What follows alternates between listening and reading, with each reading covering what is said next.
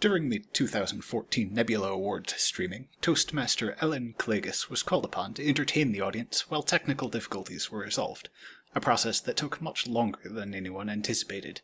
This, more or less, is the story she told. In the early 90s, my father's brother gave him a Christmas present. A ham. Not the kind in a can, but a full-sized southern ham. A Smithfield ham. They are supposed to be aged a bit before serving, hanging for 6 months or a year in a dry Virginia smokehouse. My father hung his in a damp Ohio basement. For 20 years. It hung in a corner of the room that held odds and ends, boxes and plastic bags of foam peanuts. When I was a kid and we had a cat, it was the room that held the cat box and cat litter. One day around 2005, I was helping my elderly father clean out a closet in the back hall. "Where do you want me to put these boxes?" I asked. "In the basement, in the room to the right of the stairs." "The scary ham and cat shit room?" I asked. He stared at me. "Why on earth would you call it that?" I shrugged. "It's where we used to keep the cat box, and it's where the scary ham is." "It's not a scary ham," he harumphed. "It's a Smithfield ham. You're supposed to hang it." Not for 20 years, I thought, but I did not say it out loud. The ham was covered in some sort of netting, which was covered in many, many layers of mold and mildew. It loomed over the room. It made people gasp in horror. I tried to point some of this out to my dad, but he just scoffed. "One of these days I'm going to take it out to my club." He was the sort of pillar of the community man who had a club. "And give it to the chef. He'll know how to prepare it. I'll have a dinner party for my friends. It'll be a gourmet feast." "Dad," I said, "your friends are all in their 80s. They will die." "Nonsense," my father said. "It's a Smithfield ham." My father died in the spring of 2008 at the ripe old age of 86, leaving behind 3 daughters, a house, and the ham. After we'd taken care of all the urgent and important tasks that come with losing a parent, my sister Mary and I had looked at each other and said, "What are we going to do with the ham?" "Do you want it?" I asked. "God, no." She made a face. "I'd have nightmares." "Do you?" I shook my head. "But we can't just throw it out." After a minute, Mary said, "I think we should have a Viking funeral. We'll go out to a lake and put it on a raft and set it on fire."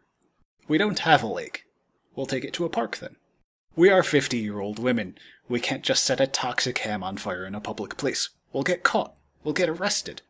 "Okay, so how about we take it to Dad's club and leave it on the 18th green and run?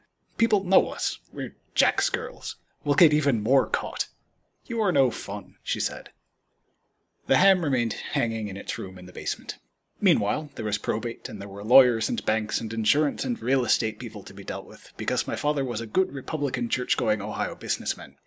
And as the oldest daughter, it fell to me to meet them at the house and deal with appraisals and paperwork. They were very professional, most of them women a bit younger than me, in power suits with power scarves and sensible heels. They were proper and respectful. And at some point in the middle of one of those visits, I would say, in my most polite hostess voice, "Would you like to see the ham?" There would always be a pause, a slightly disconcerted look, and then they would smile and say, "Why, certainly," although they had no idea why I wanted to show them a ham. So I'd turn on the light and lead them down the creaky basement stairs and stop at the bottom. I'd open the door on the right just enough to reach in and turn on the light, and then I'd fling it wide open and say with pride in my voice, "This is our ham."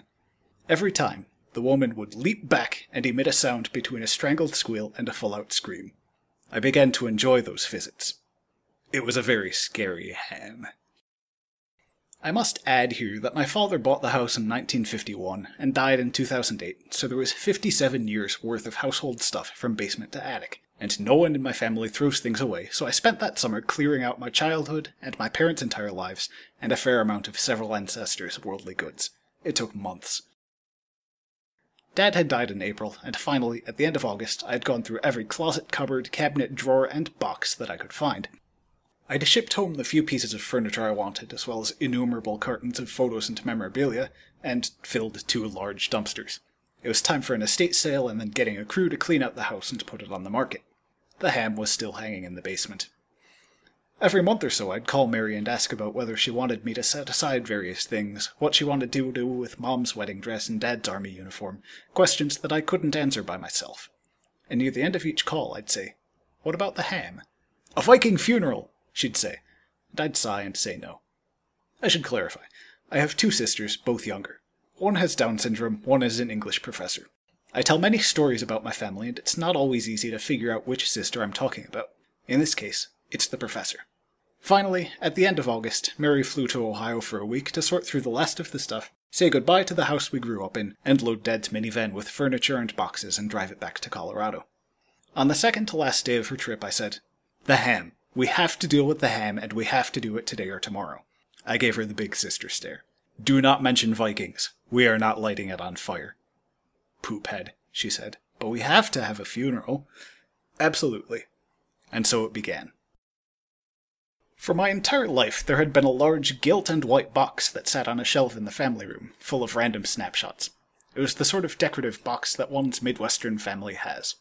We'd sorted through all the photos, and the box was going into the estate sale. But it was just the right size for the ham.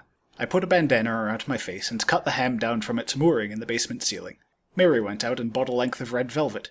We draped it across the box and laid the ham out in state. It looked better in the box, like a mummified Egyptian baby. A small baby, maybe a few months old, wrapped in moldering cloth, resting on red velvet. We took the box out to the backyard and set it in the shade of the towering elm tree. It looked rather sad and forlorn. We needed more accessories. In the process of cleaning out the house, I had found many, many things whose existence I had never been aware of. There were cupboards that had been forbidden when I was a kid, and which I had no reason to look into on visits as an adult, and there were corners of the basement and attic that were just too deep in other clutter to have ever been visible. At some point during the summer, I had found a trio of stuffed monkeys. Not taxidermy, just toys. Stuffed animals. Because I had two sisters, many items had come in threes. Christmas stockings, Easter baskets, matching beach towels. So 3 girls, 3 monkeys. Except that I'm the oldest, and I sell vintage toys on eBay, and I could tell that these monkeys significantly predated me, and they were grubby and well-worn. Maybe well-loved, but I had no idea by whom. I had never seen them before. But there they were, and they seemed to go with the ham, so we arrayed 2 of them around the gilt box. The third one was too far gone to display. I had also discovered a hunting horn about 4 feet long, the sort one might use to open the derby or announce the release of the foxes. Never seen it before either, but after 4 months I was taking that sort of thing in stride. I took the horn out to the backyard and attempted to play taps. I have very little musical ability, and no experience with actual instruments, so I did not come close to succeeding, but I did make loud noises, and at one point played what may have been a bit of the Ohio State fight song. Appropriate enough for a Columbus, Ohio ceremony. To complete the array, we had a shoebox full of used birthday candles.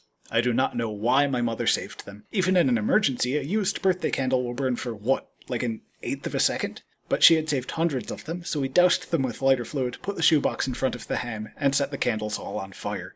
Between that and the hunting horn, it was sort of Viking-ish.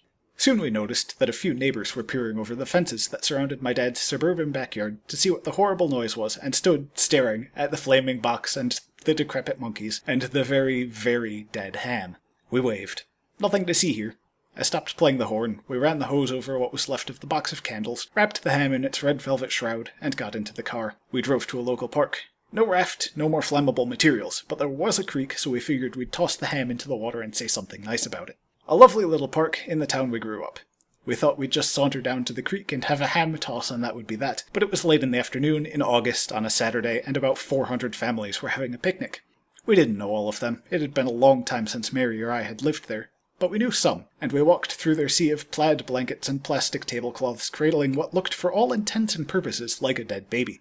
But we smiled at people. I kept pointing to the bundle in my arms and mouthing, "Just a ham, just a ham." If anyone heard me, I doubt this was reassuring. We finally got to the woods and to the creek. Mary said a few words in Episcopalian, and I unwrapped the ham for the last time.